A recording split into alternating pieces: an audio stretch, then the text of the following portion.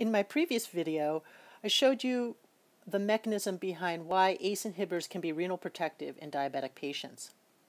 In this scenario, I'm going to explain how ACE inhibitors can cause renal failure. So we're going to start with looking at the glomerulus again. And you have the afferent and the efferent arteriole. Now in this scenario, your starting point is a low flow state into the kidney. So that may mean you have you're dehydrated, maybe you have shock, but in any situation where there's going to be low flow going into the kidney, which means there's really low pressure in the glomerulus, as opposed to our diabetic patient where the starting scenario was a high pressure in the kidney.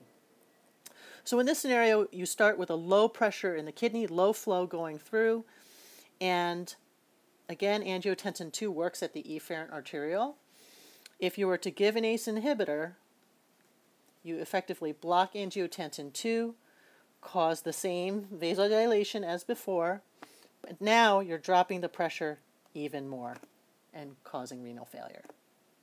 So this is why if you are going to start a patient on an ACE inhibitor, you want to make sure that they are well hydrated and not dehydrated for fear of causing renal failure.